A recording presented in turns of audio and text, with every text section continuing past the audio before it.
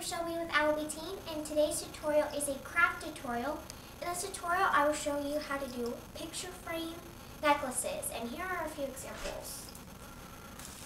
There is this one. It has an initial, and then there's a back side. And then here's another one. This one was for Valentine's Day, and then the letters say love. This one is an everyday. It has a little owl, and then the back is a damask print. And today I will show you how, where to get paper and things like that. I'm going to do kind of an Eastery colors. Alright, so the supplies you will need. These picture frame, it comes with a frame and 2 glass sheets. I got mine at Hobby Lobby. You can get yours at your local craft store. They come in different shapes and sizes, and it tells you how the measurement. You will need a ruler for when you're cutting your paper, scissors, wire cutters if you are going to use this. This is a thing of just a ball chain, so you can make your ball chain necklaces however long or short you want them. I got mine at Hobby Lobby. You can get yours wherever craft store you have, and it comes with the little ends, so you have plenty bracelets right here. I waited until this was 50% off, so I got it for only like $4. Okay, alright, I have taken out my things out of the package, and this is what the frame looks like, and I'll show you how to open it up so you can put your paper in it. And then it comes with 2 clear little glass things to put over the front and the back like this. And the fun thing about these is if you have an outfit that you want and you don't have a necklace to really go with it, I've cut out a bunch of paper and put them in this bag. Some of them have sayings in them already, so whenever I have an outfit, I just take them out and replace them. So it's very quick and easy, and if you need an emergency necklace, this is definitely a good way. Whenever, it took us a while to figure it out, but on the edge of these, they have this little prong thing. You need to pull it up like this, and then you're just going to pull so that it opens up and you can shape it. And then once you put your discs in, you're going to slide it through this little hole and bend it back over. Alright, let me make sure these are the right size. To help kind of measure, I stick the glass piece over on top. And mine is slightly too big, so you can use your ruler, but I'm just going to kind of eyeball it.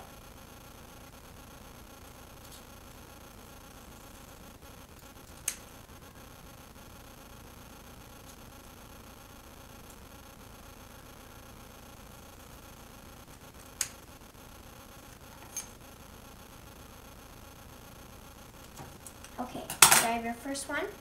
Then I'm going to cut out my second one, and I'm going to glue them together so that it's easier to place it into my frame.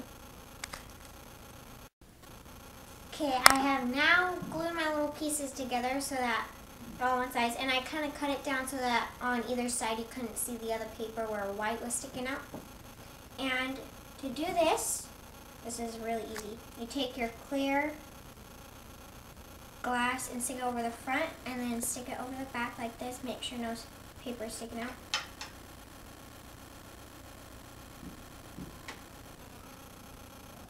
And then you're just, for me, it's easier to stick the bottom in first and then wrap the edges around it. So you slide it in like this. And you just kind of clasp it. And then this part is kind of tricky. You have to make this little prong stick in the hole. And once you push it to the hole, you push it in like that, and then you push this down like that. And now you have your picture frame charm.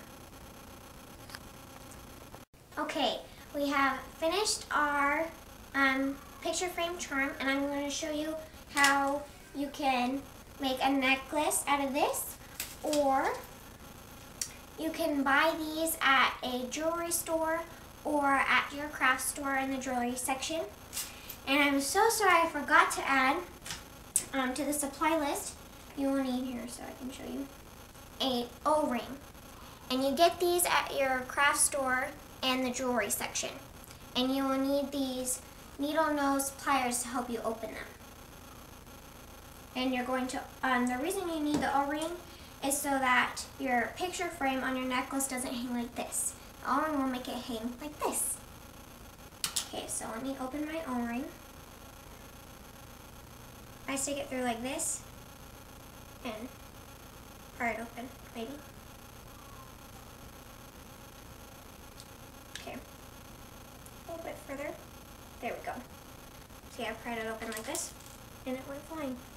All right, so you're gonna stick it through like that. You're gonna hold it and you're gonna take your pliers and you're gonna squeeze it so that it's closed, like that. Okay, so this is finished for now. And if you are using this, this is where you need your wire cutters. And depending on how long you want it, you go like this, kind of measure it. I'm gonna use this today. So I'm gonna measure it out. How long do we want it? That long? Okay.